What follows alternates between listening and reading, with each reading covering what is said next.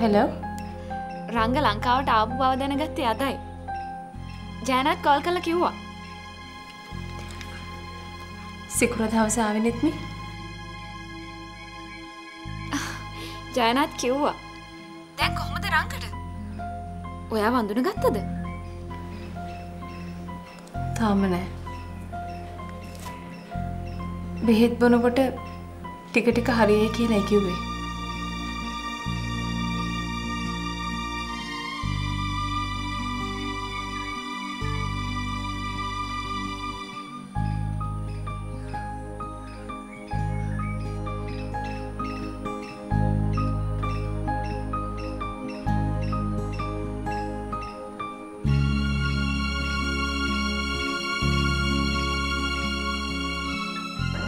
ඔයාද කොයි හරියද? තාම ගෙදර. ගෙදර?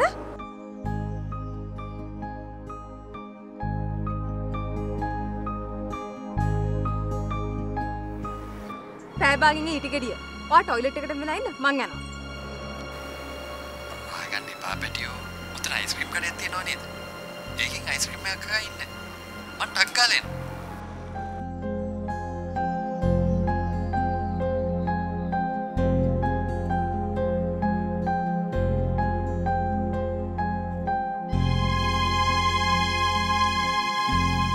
අම්මා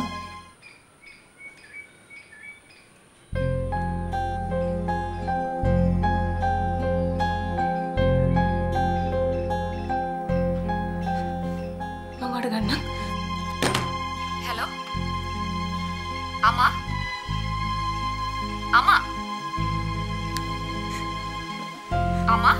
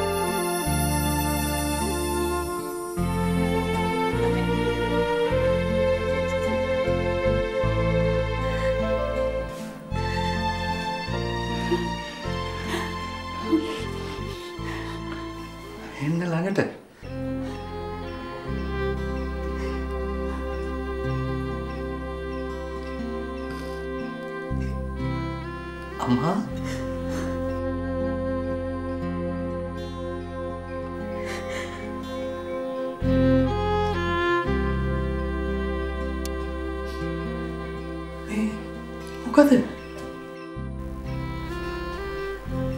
තමා දැඩි ලෙස රෝගාතුරව සිටි කාලය අතරතුර උද්ගත වූ දරාගත නොහැකි සිත් වේදනාවන් හේතුවෙන් අමා ඇගේ ජීවිතය අවසන් කරගන්නට උත්සාහ කළ බවත් එහි ප්‍රතිඵලයක් ලෙස ඇය මේ විහිසුණු ආබාධයට ගොදුරු බවත් පිළිබඳ සියලු විස්තර රංගට දැනගන්නට ලැබුණා. ජීවිතේ නැති කරගන්නට ඇයගත් තීරණයට වඩාත්ම බලපෑවේ අරවින්දගෙන් ඇයට විඳින්නට සිදු වූ අතවරයන් බව රංගගේ මව්පියන් පවා දැන නොසිටි නිසා ඒ ගැන කිසිවක් රංගට දැනගන්නට ලැබුණේ නැහැ. කෙසේ වෙතත් තමා නිසාත් තමා කෙරේ බැඳුණු අසීමිත ආදරය නිසාත් අමා මොනතරම් දුක්කම් කටුළුවලට මුහුණ දෙන්නට ඇද්ද? මොනතරම් කැපකිරීම් පරිත්‍යාගයන් කරන්නට ඇද්ද යන්න ගැන තේරුම් ගැනීම ඔහුට කිසිසේත් අපහසුනේ නෑ. අමා යනු මේ ආත්මේ පමණක් නොව ආත්මයක් පාසා තමාගේ දුක සැප බෙදා හදා ගනිමින් තමා අතින් අල්ලාගෙන සංසාරයේ සැරිසරන ආදරණීය බිරිඳක විය යුතු යන්න යලි යලිත් ඔහු තුල තහවුරු වන්නට උනා. තමාගේ එකම යුතුයකම ඇගේ ජීවිතයට අඩුවක් දැනෙන්නට නොදී ඇයව ආදරෙන් රැකබලා ගැනීම බව රංගට අමුතුවෙන් කියා දිය යුතුයේ නැහැ. රංග!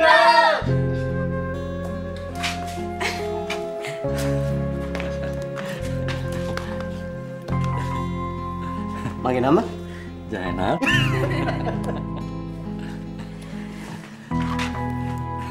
කොහොමද? මගේ නම මොකද්ද? මනෝරා.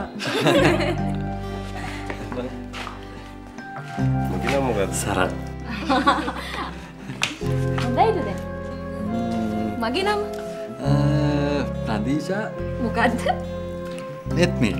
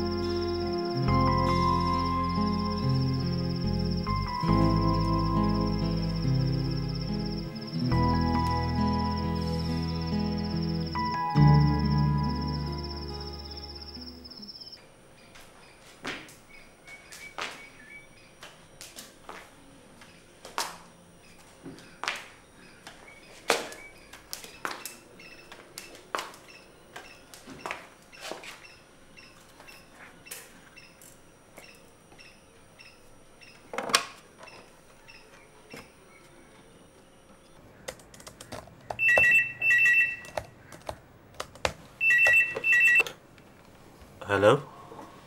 අරවින්ද මං අමා. අමා හදිසියේ?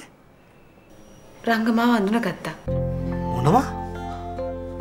දැන් සනීපද? ඔව්. දැන් සනීපයි. මට හරිම සතුටුයි අමා. මගේ හිතේ තිබුණ ලොකු බරක් අයින් වුණා වගේ මට දැනෙන්නේ. ඔයා වෙනුවෙන් මේ උදව්ව කරන්න ලැබිච්ච එක ලොකු සතුටක්. මං දවස් 2-3ක්ම අරවින්දට කෝල් කරා. ඒත් ෆෝන් එක ඔෆ් කරලා තිබුණා. ඔව් මම සතියක් විතර ලංකාවේ හිටියේ නෑ. ඒක තමයි. රංගට අරවින්දට කතා කරලා ස්තුති කරන්න ඕනෙලු. මෙහෙම ෆෝන් එකෙන් නෙවෙයි. හම්බ වෙලාම කතා කරන්න ඕනෙලු. පොඩක් ඉන්න.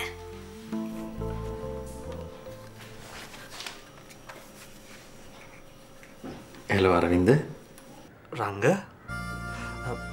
My congratulations. මට හරිම සතුටුයි රංග. මේ කරපු දව අපිට කිසි දවසක අමතක වෙන්නේ නැහැ අරවින්ද. ඒක මොකද්ද? සුළු දෙයක් නේ. මට අරවින්ද හම්බෙලාම ස්තුති කරන්න ඕනේ. මෙහෙම කතා කරලා හරියන්නේ නැහැ. ඉතින් අපි හම්බ වෙමු. ඔව් ඔව්. අන්න හොඳයි. මන් දැන් ලස්සන තැනක් තියෙනවා. අපි හැන්දෑවක යන්. ඔව්. සැටර්ඩේ නම් වඩාත් හොඳයි. මං එන්න. මං ගෙදරට ඇවිල්ලා පික් කරන්න. හරි. ෂුවර්. එහෙනම් මන් තියන්න. ඕකේ. බයි. බයි.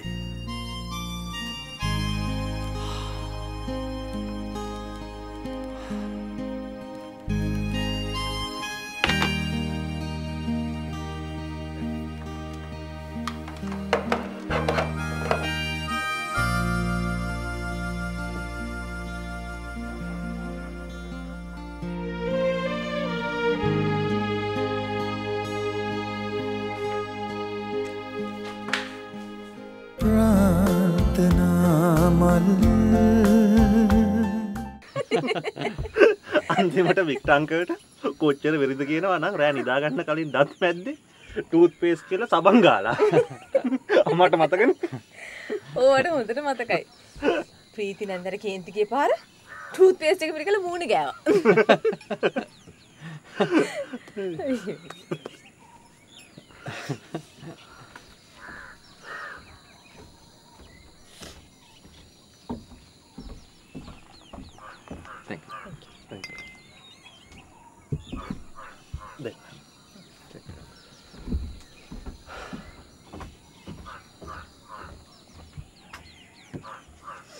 අමා ටිකක් හුලං වැදලා කූල් ඩ්‍රින්ක් එක බීපුවා දෙන්න. අපි දෙන ටිකක් අර පැත්තට යමුද?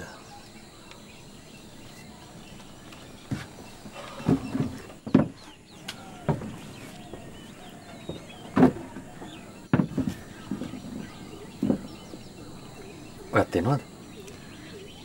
නෑ. මං ඉන්නම්. වාඩි වෙලා ඉන්නක මට සනීපයි.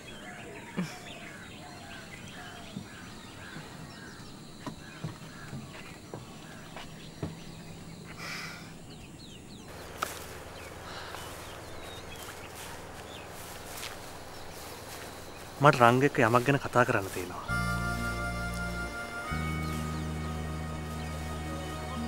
ඒක එක්තරා විදිහක පාපොච්චාරණයක් කියලා කිව්වත් කමක් නැහැ. ඒකයි මම මෙතනට එමුයි කිව්වේ. අම්මා ඉන්න තැන මේවා ගැන කතා කරන්න මම කැමති නැහැ.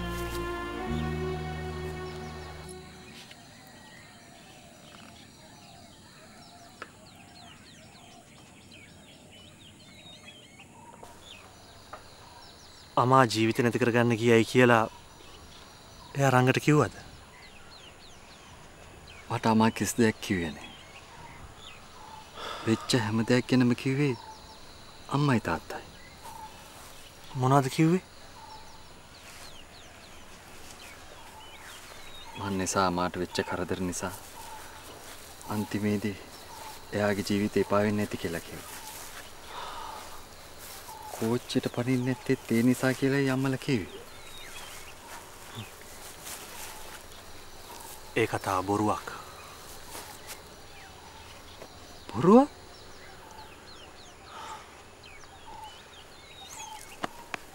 රංග නිසා අමා දුක් විඳපු බව ඇත්ත. ඒත් එයා කිසි දෙයක් කරදර හැටියට සැලකුවේ නැහැ. රංගට අමාගේ තිබුණු ආදරය නිසා එයාට ඒ කිසි දෙයක් කරදර හැටියට දැනුන්නේ නැහැ. ඒ නිසා එයා ඔයා හින්දා ජීවිතය ගැන කලකිරුණා කියන කතාව ඇත්ත නෙවෙයි.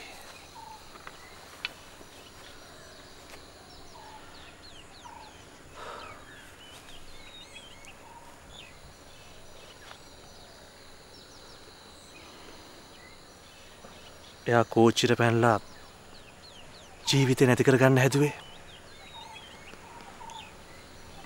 මන් නිසයි රංග.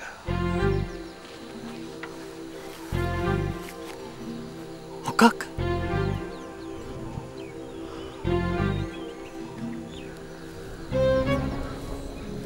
ඔය අසනීපෙන් හිටපු කාලේ සිද්ධ වෙච්ච හැම දෙයක් ගැනම අමා ඔයාට කියන්න නැතුව ඇති කියලා මම දන්නවා.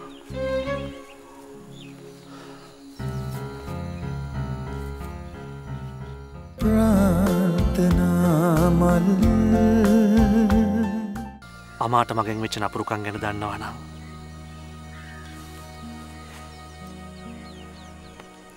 රංග මගේ මූණවත් බලන එකක් නැහැ.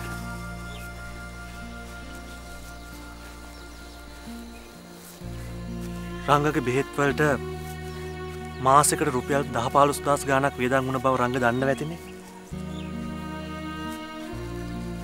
අන්තිමට අමා මගේ ඔෆිස් එකට වැඩට ආපු බවත් රංග දන්නව ඇතිනේ. ඔව්. මන් දන්නවා.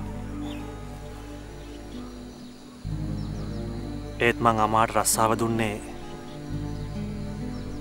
එයාට උදව් කරන්න ඕනුන් නිසා නෙවෙයි.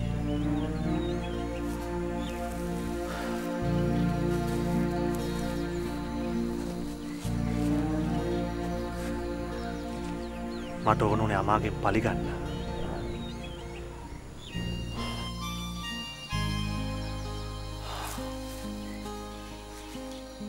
මුදල් ළඟ හිකන් නිසා අමා හුඟක් අසරණ වුණා. මං ඒක දැනගෙන හිටියා. අමාගෙන් පලිගන්න මේ වගේ chance එකක් ආයේ කවදාවත් එන්නේ නැති බව මට තේරුණා. මං අමාට රස්සාව දුන්නේ ඒ නිසයි.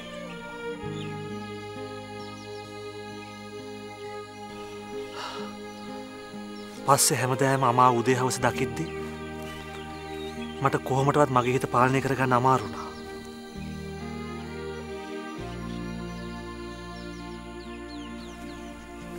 අමාගේ අසරණකමින් ප්‍රයෝජන අරගෙන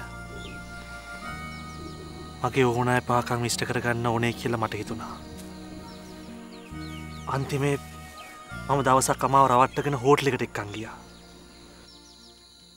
ඒත් එදා අමා මාත් එක්ක ආවේ අබමල් රේනුවකවත් කැමැත්තකින් නෙමෙයි. එයාට වෙන කරන්න දෙයක් තිබුණ නැති නිසා.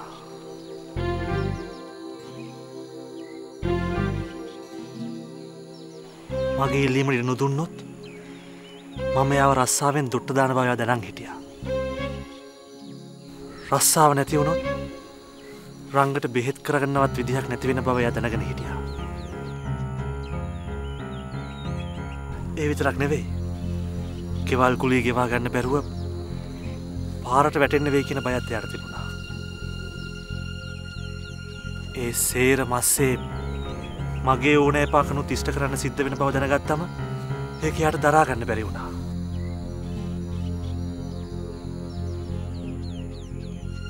අමා කොහොම හරි මං වොෂ් එකක් දාගන්න ගිය ටිකට කාමරෙන් පැනගත්තා. මම හැම තැනම හෙව්වත් මට එයා හොයාගන්න බැරි වුණා. අමා කෝච්චියට පයින්න ගිය විත්තිය මට ආරංචි වුණේ ඊට පස්සේ. එදා මම ඔය ගමන අමාව එක්කගෙන නොයන්න ඔය කරදරේ කවදාවත් වෙන්නේ නැහැ. එදා තව පොඩ්ඩක් එහා මෙහා වුණා නම් අද අපිට අමා කෙනෙක් නැති වෙන්නත් තිබුණා.